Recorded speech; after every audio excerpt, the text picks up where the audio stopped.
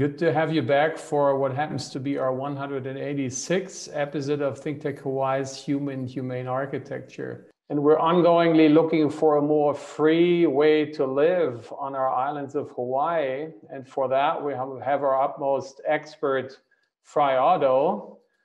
Frei means free, and free means Frei, and his long-term collaborator, Larry Medlin, back in Tucson, Arizona, in the Rapalis studio. Welcome back, Larry. Nice to be here again. Good to have you back. And let's go. Yeah, we're on the first slide here. And the top row we've been concluding with last time, that amazingly, you guys in this little Bauhausian Berlin box with little soap bubble and single and double multiple loop models, you basically made it to represent my native country of Germany in its most important representation on the World Fair in 1967. And then soon after that, half a decade, Frei was jumping to the other most representative typology that a country can have, and that is an Olympic stadium. And we're going to touch on that briefly. And similarly, you know, we just called the one at the very top left, the hideous Hitler high-rise on the 1936 World Fair in Paris. And then there were the Olympics around the same year, actually a year before, I believe, down there. This is the Berlin Stadium that later on pretty much have been remodeled recently by the architect Gerkan Merck partner. You see at the very bottom right. And guess what? They have put a canopy over it and has some fabrics on it. The little row of pictures on top of their one, we've been talking about Frei's Arctic project last time, Larry, and the material specification was supposed to be double layered translucent pillows. And some 3 decades later, that made it into the mainstream of architecture. The little blue bubble there is a reference to a show DeSoto and I did where I was sharing that project we did for mentally disabled children in 2002, where we covered some parts with what we know ever since as ETFE. And some 3 years later, Herzog de Meuron did that stadium in Munich that is both red and blue for different soccer teams. And again, it just proves how much ahead of the game you guys were, and that what was mainstream and envisioned and utopian at that time made it into real life architectural application big times. So go to the next slide, because we're going to quickly talk about that Olympic project here. There's a lot on this one slide here, but start on the very top left there. This is basically the Frei, as what we read, you know, was as an early child fascinated by zeppelins and airplanes. And I should go back quick to the ETFE. Basically, the company we worked with in 2002 was Foiltech, and the competitors was Kappa-Tech, and Kappa-Tech then ran bankrupt over the Herzog de Meuron Munich Stadium. And so unfortunately this is the Bodensee up there, and who was having his firm, his company at the Bodensee, Larry? Peter Strohmeyer. And we see him where? At the very top left, he's sitting there at this conference that you guys were all at. Conference for the Special Forschung or Special Research Area. Yeah, Spezialforschung. It was, but he was there to every one of those in that series. Yeah, and once again, he unfortunately got into some trouble after your pavilion. So once again, you know, innovation takes its toll, but it's still worth it. It needs these pioneers, right? And that's what you guys truly were. And the second half right side of this here is dedicated to his collaborator on this project here. And we've been talking about my dad, Günther, and he's holding this book here proudly. And this is the big encyclopedia of world architecture that he represents his hometown of Hanover together with the other Günther, and that's Günther Benisch. And Günther Benisch and Frei Otto share something because both had to serve in the World War. However, Frei was up there in the air in the Luftwaffe, and Günther Behnisch was down there in a submarine. And you know, if a little trip recommendation, at the very bottom right is a museum right outside of my door here at the Starnberger See. That's a Lothar Günther Buchheim museum, and this is the author of that novel. Later on, they made a film out of it, Das Boot, the submarine, right? And Günther was a very sort of a feisty guy, and was not shy of picking up some fights. And rumors say he did that with his client Lothar Günther Buchheim. They had kind of a love and hate relationship. But we, you know, we know from, and you told me that Frei actually never really talked to you about his background in, you know, in the war and stuff, right? But Günther, very little known about his participation in the war. What we know, he was only 17 years old at the time. And the thing that made an extremely strong impression was the cities burning below and the need for architects to do just the opposite. Exactly, and that's what united the similar, you know, impression, very personal, is what Günther had, because he said, when I ever get out of this tin can, I make sure that no one is ever going to be trapped in space, right? So airiness, lightness, transparency became basically a synonym for democracy, and actually for both of them. And this is why they were such a good match on basically collaborating on to participate in the competition for, and we go to the next slide, the Olympics in Munich in 1972, right? And we have to say there's so much to talk about this project. I actually took the top left picture, which I wasn't supposed to do, out of my sunroof of my quarter of a century young micro Frank compact car Twingo that has, guess what, a vinyl roof. And it's, you know, it's still the first one. Our other PIing mobile in back in Honolulu that DeSoto takes care of, my old Mercedes, has a fabric cloth, and that one, as you explained to us last time, doesn't last nearly as long. But also point out, Larry, the project at the very bottom right, and explain the similarities, but also the differences of the Olympics and the aviary in Munich as well. The aviary is a mesh, and when you make aviaries, you can make it a different size mesh depending upon what's inside the aviary. But that one also is designed with systems of support. So in some cases, they've had openings where actually trees can pass through and things like that. And watch the bare-chested guy walking on it on the very top right. It's a little small, but we tell you there is someone walking on it, because we want to get back to that as an inspiration for the project we're currently collaborating on with the emerging generation, Larry. I want to quickly, go ahead. Don't realize is that they think fabric and mesh and stuff like that is really flimsy, but unless it's designed to be a flimsy mess, when it's pulled taut, it's like iron rods of steel, and so it's much easier to walk on it. It's not like you're bouncing on a trampoline. Absolutely. And one project obviously has no enclosure, or the netting is the enclosure, so the birds don't get out, but the Olympics has a plexiglass enclosure. And Frei actually, you know, they say he actually liked the aviary more because it's more pure to that sort of agenda of doing the most with the least.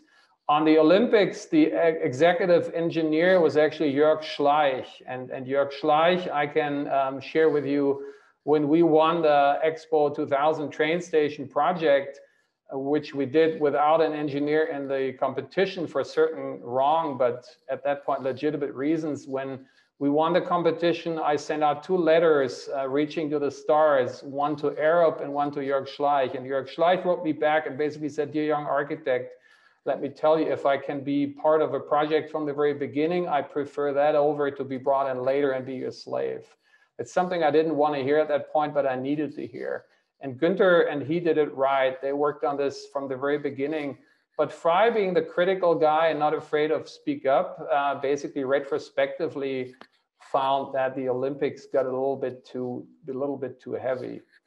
And but there's so much to talk about it. And again, Larry, you know so much about it. Let's do a separate show about this one. And for now, leave it with that. And now we want to go back to your country and go to the next slide. And while Frei was working in his country around the same time, where he was so busy with the preparation for the Olympics, explain us what he had asked you to represent you guys in your country, Larry. Well, that was the first project I did in the States. That was the exhibition structure at the Museum of Modern Art first, and then it was transported to the Ontario Art Museum in Canada, and then it was transported to the Chicago Circle campus of the University of Illinois. So it had a long life of about 14 years, I believe. Yeah, and once amazing, in this short amount of period of time, first doing the, you know, the World's Fair competition, doing the Olympics, I mean, you were the stars at that time. And down there it says, this is a quote from the exhibition catalog, this is really nice sort of honorary, you know, text from this journalist here. And at the bottom it says, among the many collaborators who have worked with Frei Otto is Richard Larry Medlin, who designed the exhibition 10, right? And you told me that he turned to you and said, hey, Larry, let you do that because it's in your country and it's about your country, right? Right, and then I was not only me, there was a bunch of collaborators. I involved my university students, and we made it a process. The basic principle of this was to study going from a simple membrane, like some you see in the upper row, that was a simple saddle shape with slightly different configuration, to a multiple saddle. So you could create dome shutter volume shape spaces or linear tubes or whatever you needed to. And that you see as a tension ring around the edge of it. And the initial idea for that, it was intended to demonstrate the extension over the season. This is the summer and spring and fall version. And in the winter, it was to show how it could be winterized by putting literally, like you're talking about the pillow tubes above, so it would rub up against the underneath the skin from the tension ring that goes around, and then bring fabric drapes that would be scalloped around the perimeter to enclose the space so you could use it even during the winter and take advantage of its passive solar gain. Yeah. And speaking about climates, you mentioned the summer, and going back to your native culture and country and climate, which is way less temperate and is way more extreme, right? So you dedicated your research, applied research, more than ever to the shading capacity of tensile structures. And up there as just a couple of them. And can you quickly walk us through them, maybe starting from top left? The top left is on the Wallapai Nation in the Grand Canyon. That's actually on the top of a ridge that extends out, and going around that, what peninsula-shaped ridge is 5,000 feet down is the Grand Canyon. And that's a simple saddle-shaped membrane. In that case, it's oriented true north-south, and the edge on the south is raised so that in the winter you'll get some sun in there and heat. It serves as a visitor center for people who come to that spot, and it allows sunlight to come there. And also what it does is in the summer, air moves up from the heat and it pivots through, but it creates a nice gentle breeze that goes by Venturi action right through the middle of that membrane element. And that helps a lot in cooling that. I remember the first time I was there after it was finished was from standing out in the sunlight out in the edge and the bottom of the picture and going up to that area. It felt 15 or more degrees cooler. And then, so that's an example of a membrane structure where it's sort of freestanding from the adjacent building elements. But then on the right, that's the zoo entry to the Tucson Zoo. And that's designed very specifically with the architecture of the complex that's there. It serves as the entry and ticket area for the Tucson Zoo, and it's a little bit difficult to see in that slide, but the entry building slopes down to the right, and it drains, and on the right edge of the picture, it drains into a garden that is to the west, northwest of the pavilion, or where the late summer sun is the worst in the evenings. So it irrigates vegetation there. And then in cases of times when there is no rain, which is frequent in Arizona, the membrane is slit, so it actually comes down. And then if you look very carefully on the lower right corner of that membrane, it drips rainwater off into the cistern, and that collects cistern, and that can be used then to irrigate that same vegetation on times when it's really needed. Great. And talking water and cistern, there's another typology, the two other pictures on the right side. That's the Adaptive Recreation Center. That was a project that was Burns and Walt Hopkins architects at the time. Now it's BWS. Well, they actually did a design as architects for a recreation center that would house not only physical therapy, but public swimming sessions and so forth. And they designed a traditional building with all the pools indoors, and the environmental control system required to condition that because of the humidity generated by the pools, just not pragmatic. And somebody asked them, why have all the pools inside? Why not cover them and leave some of them outdoors? And that's when they got me involved. And we started conceptually over from the very beginning and said, well, what if we create a shaded area?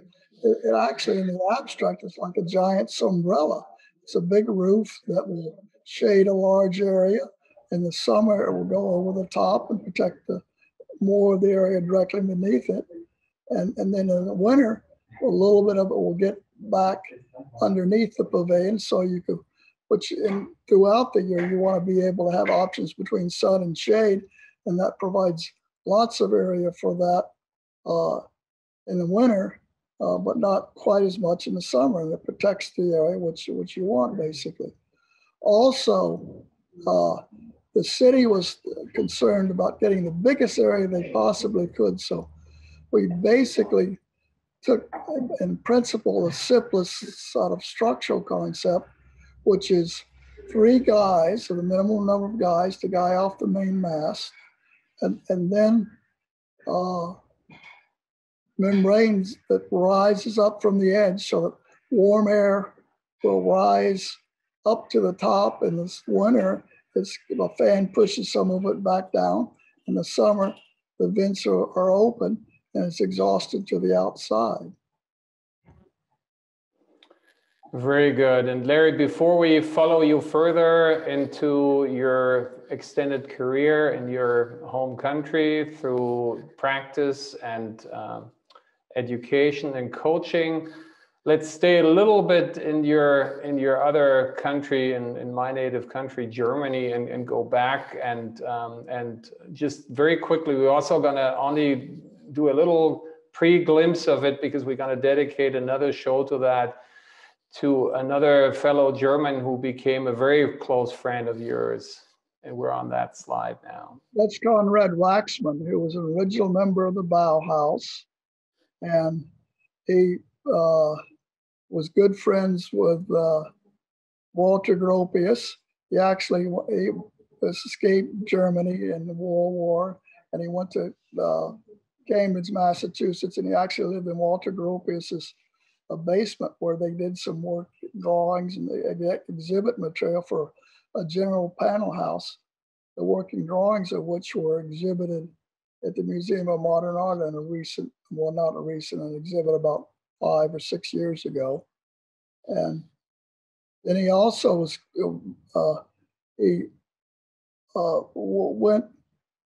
he read it in the newspaper that Albert Einstein had won a medal for his work in energy, and that the city of Potsdam had awarded him a prize of a house to be built in Potsdam. And so he was literally coming on the train from Munich, from Berlin going to Munich. He turned around on the train, went back to Berlin, and then he knew where the Einstein's apartment was. Back then you could just look up addresses. And he went up there and he came to the door and introduced himself. My name is Konrad Wachsmann. I'm the architect who's going to design the house, the Einstein house for Potsdam. And the care person was there and at the door and said, nobody's been hired for that. But Mrs. Einstein heard him talking in the background and came to the door, and they started having a conversation. And he told her he had some ideas for that, and he'd like to talk to them about how they could approach that and how it could be meaningful in many dimensions and what you did there. And so she invited him in, and as the conversation pursued, he said, do you want to go out and look at the site in Potsdam? And she said, sure, just bring up your car and we'll go, thinking that there's no way in post-World War Berlin you'd have access to a car. But Konrad Wachsmann, a clever guy, had a Mercedes touring car.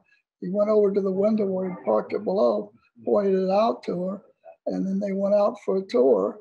And then they toured the site and came back, and she talked to Albert, and this is the right guy to be the architect. And then they became fast friends after that. Yeah, and so you became with Konrad, and we want to talk about that in a separate show. And you were really, really close. One of the things I remember from you telling me is that he asked you to teach his kids the birds and the bees, for example. That's as close as you guys were. And we talking train, we had the chance, Larry, to go to Konrad's roots some years ago in 2014 when you were visiting. And this is east of Dresden, close to the Polish and the Czech border. And there's a separate show about it if you guys want to look this up from the old Urban Transcendence Day, that you see a show quote up there from the very top right. So that was interesting because that's where he worked for the firm Christoph and Unmack. And it was right before what you just told him when he met, you know, Albert Einstein, which is obviously fostering his career, right? And so, but let's go to the next slide and quickly, you know, make the connection again to Frei Otto, because Konrad was also known, you know, for many other things. And there's this space frame project he did for the Air Force, right? He projected, which was unfortunately never built, nor were his prefab houses that he projected with Gropius, but he got many other things accomplished, right? But so, you know, they were both also large scale kind of space frame guys. At this point in 2014, Larry, when you departed from us and said goodbye, I wish I would have asked you more, or you would have told me more where you moved on to after that. Where was that? I'm sorry, I don't quite understand. After we were in Niski together and looked at Konrad's early work, and you said goodbye and you kept traveling on in Germany. I went to Stuttgart, and I knew that Frei Otto was ill, and they probably didn't have much longer to live. And I went, that's him in his atelier there, which is just at the bottom of the hill from his house in Montbron. And, you know, Ingrid, his wife, told me that, you know, he's not in a very good health, maybe about a 20-minute visit. And we ended up talking 3.5 hours. It was unbelievable. And what we talked about was things that he accomplished, what was good, what he still wanted to accomplish and wish he had time to do. And then we also spent a lot of time like reminiscing about the projects in Montreal and and particularly the personalities of some of the French Canadian contractors that worked in building that, and their ingenuity, and how important it is to have that sort of collaboration between the builders and the architects and the constructors, and set that process up as hopefully as soon as possible. Yeah, and you see, we put in a picture of the young Frei in his atelier in Bonbon on the right. And at the very bottom left, very important, Larry, the Pritzker Prize jury was already in preparation to make him the finalist nominee for the Pritzker Prize, right? And that's correct. He still witnessed the process, and he was, you know, sure that he could get it. And then it was awarded to him very close to him passing away, right? They announced it the next day, Mm-hmm. which was earlier than the normal time they would have done that. Yeah. So what great, you know, chance that you guys had you know, took the opportunity, and you took the opportunity to visit him one more time and to reconvene and, you know, talk, you know, for hours and hours. And then you said, you know, when you were basically leaving, Ingrid and him came, right, and waved goodbye. They left the building and walked, which is not the easiest task, down the stairs into the street instead of the curbside as we left, and waved goodbye to us. It was a very emotional moment. I can only imagine, Larry.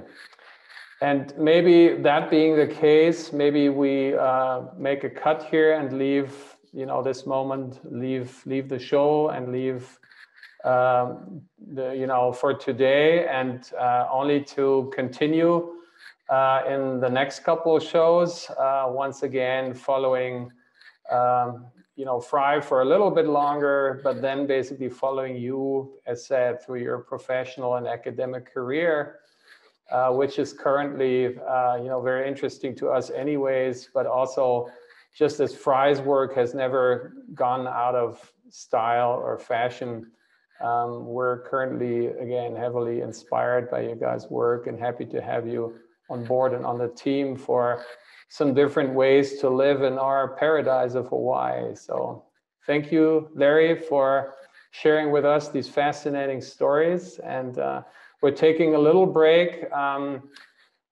next week. You have some personal private obligations to take care of, but we're going to reconvene in about 2 weeks with the volume 6, I guess it is already. So look forward to that, Larry. Thank you, Martin. I'll look forward to seeing you then. Me too. And see you all back then. Bye-bye.